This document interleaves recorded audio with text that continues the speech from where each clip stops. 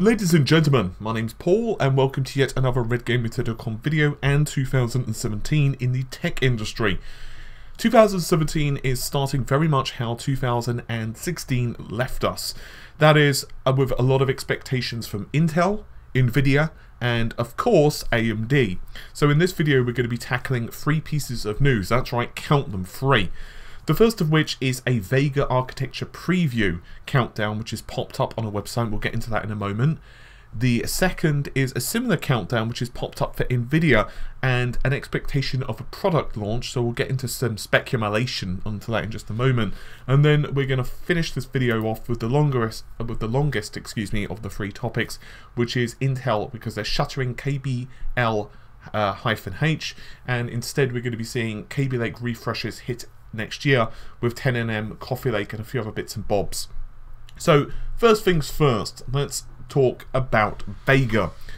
Now, at the New Horizon event, there was a very brief preview of Vega. Now, the word through the grapevine is that that was not intended to be there, and I've said it several times over by now. You can tell it did not have the production value or the confidence from AMD as the Ryzen stuff. It felt, I wouldn't say it felt bad, it just felt less organized.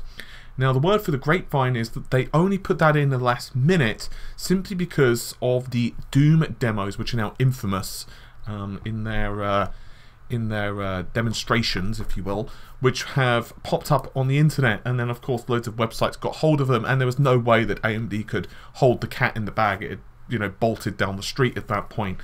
So a chap on Facebook, so I want to give him full credit, Abram, actually messaged me and pointed me to a website which is ve.ga.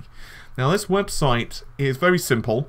It says countdown to the Vega architecture preview, and embedded upon it is a 1:30 video. That CES 2017 is going to be very interesting. From what I've heard, they were intending to show off Doom and some other stuff at CES 2017. As I said, that got leaked.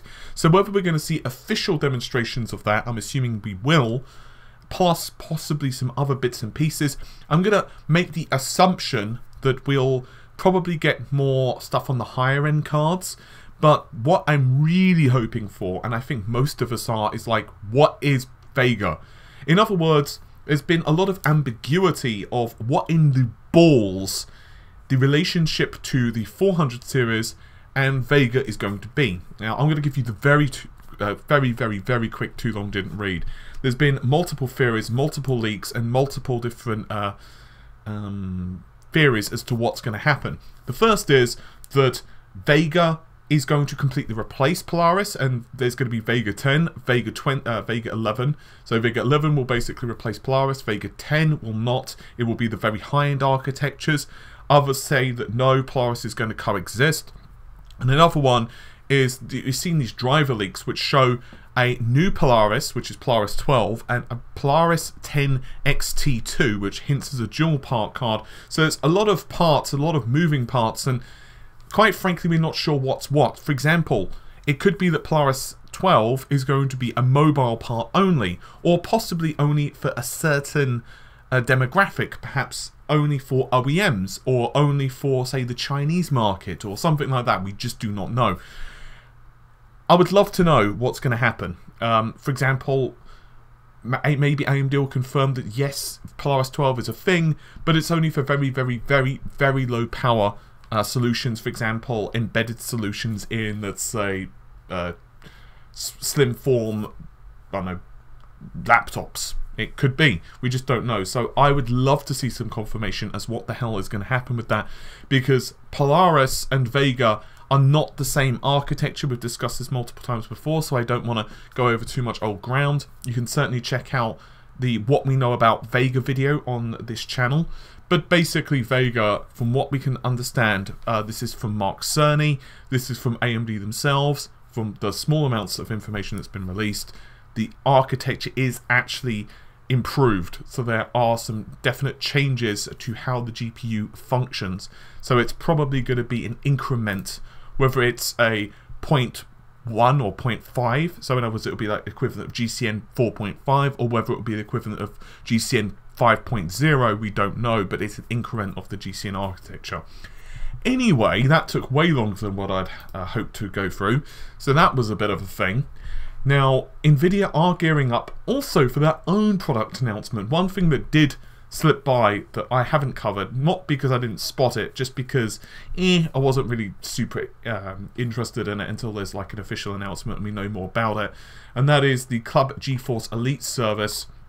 We're not 100% sure what the hell that's going to entail, but it looks like there's going to be like some exclusive games, some streaming stuff, and other bits and bobs, and it could be kind of nice, but it's very interesting because the GeForce Elite service will also have top priority for GTX 980 Ti owners to upgrade to the 1080 Ti, which is kind of weird because this was leaked via a I believe it was a LinkedIn post, if memory serves. It was a job advert. But that, of course, basically confirms that the GTX 1080 Ti, shock and horror, and, you know, I'm sure everyone and their mother is surprised by this announcement that the 1080 Ti is a real thing. We don't know too much about the 1080 Ti, other than obviously it's going to probably sit either between the 1080 and the PASCAL Titan X, or possibly about the PASCAL Titan X, but maybe with a few small tweaks here and there. But for example, it's going to have less VRAM or possibly a narrower memory bus. The main thing we do know about it is that it's going to have 10 gigabytes of VRAM, and it's going to be based upon the GP102 core. Unfortunately, as one can imagine, that doesn't really tell us the number of CUDA cores or clock speeds of the VRAM or anything like that. We could certainly do some speculation, but that's not really the purpose of this video. Now, my feeling is that Nvidia are probably going to wait until the very last moment to announce what the specifications of this card are going to be. I imagine that they also will possibly wait on the pricing. From what I've heard, just from various people like in theories, and to be honest with you, it doesn't really require like a rumor mill for this. Nvidia have wanted to wait to see what AMD have with Vega.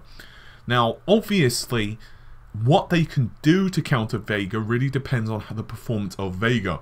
So, for example, if Vega turns out to have 4096 shaders, runs, and obviously I'm just pulling numbers out my ass here, I just want to point this out. If it runs at, let's say, 1700 megahertz, or let's say it puts out a ridiculous amount of single precision performance, let's say it has like 12 or 13 T-flops, and on top of that it's very, very efficient as a whole, Nvidia are going to have a very difficult time countering that with their current architecture. It's not to say that the GTX 1080 or 1080 Ti or whatever would suck, it's just that, you know, at the end of the day it's an older architecture, and I think most folks are expecting AMD to come out with something that would be a definite upgrade. Like, okay, there's a reason that this thing is like basically a year younger than the PASCAL architecture. Unfortunately, as you can imagine, we can only wait. And finally, let's go through Intel. Now, Intel have been under a bit of a weird position. They've been under a bit of stress at the moment. A couple of years ago, even a year ago, Intel were basically king of the desktop, king of the mobile, king of everything when it comes to CPUs. Unfortunately, Ryzen looks like it's an absolute beast. There are some reports that Ryzen overclocks to 5 GHz on air. I just want to point that out. Now, whether that turns out to be true or not, let's even assume it's false, and let's assume that the top clock speed of Ryzen is about 4.4 GHz. It's still very impressive, and assuming AMD can be very aggressive with their price point, it's going to be hard for most folks to argue, assuming a pretty decent IPC, which is about equivalent to, let's say, Skylake, or possibly a little bit slower than Skylake. Most folks are going to definitely want an 8-core 16-thread CPU if they're doing a lot of hardcore work, over a 4-core 8-thread CPU in the equivalent of like the 6700 or 7700K. So to this end, there has been a new leaked roadmap by benchlife.info, and it looks like the 10nm Coffee Lake is still on track for 2018, But Intel have decided to cancel KBL-2, and the reason it's doing that is because it's citing a lack of, it considers, demand, and it will only be going for the KBLR. Now this stands for Kaby Lake Refresh. Now we're not 100% sure, of course, as to the reason they're doing that, but do remember that essentially Intel are not new to 14nm. It's been on it since, I believe it was it Broadwell that brought it in? I think Broadwell. So Ryzen obviously now is coming into play, and Intel needs to, I guess, consolidate what it has in the works. So Coffee Lake, there's going to be multiple Coffee Lake CPUs, of course, but the top one is going to offer, for the mainstream, 6 cores. Now, obviously, 6 cores versus 8 of Ryzen is not exactly competitive in theory, but as we all know, a core and clock speed versus, you know, workloads and all that stuff don't necessarily equate to the same performance across different architectures. So it's possible that if Coffee Lake can run at really high clock speeds and be more efficient and have good overclocking headroom and be competitive in terms of pricing, as well as, of course, Intel have, well, their brand, it's Intel, they probably will be more than competitive enough to fend off AMD until Ryzen Plus, which God knows when that's officially going to hit the market. So I'm going to make the assumption that Kaby Lake's 7th generation of processors is probably going to not be the most exciting for most folks. Now, most people do know that Kaby Lake is basically the same thing as Skylake, just with higher clocks. And I'm judging, of course, primarily based upon the comments that I'm receiving in videos and Twitter and Facebook, but a lot of you folks just don't seem to give a crap about Kaby Lake, and it's kind of hard to, I guess it's kind of hard for me to argue on favour of Kaby Lake, because there's very little that makes it exciting for desktop users. If you've got something like a 6600 or a 6700K, do you want to jump to a 7700K? Probably not, to be honest. On the other hand, if you've got a 7700K, a 6600K, and you need those additional threads, and once again, assuming Ryzen is competitive, you've already got the DDR4 memory. That's the thing. So, yeah, you'll have to buy a new motherboard, but to fully make use of the 200 series platform, which Kaby Lake offers anyway, which is primarily I/O based, let's just be honest, you'd need to buy a new motherboard anyway. So at that point, most folks are probably going to go the Ryzen route, so it's going to be very interesting for Intel. Anyway, hopefully you've enjoyed the video. I'll see you all soon. Normal stuff, if you liked the video, well, you know, like the video. In the meantime, take care of yourselves. Bye for now.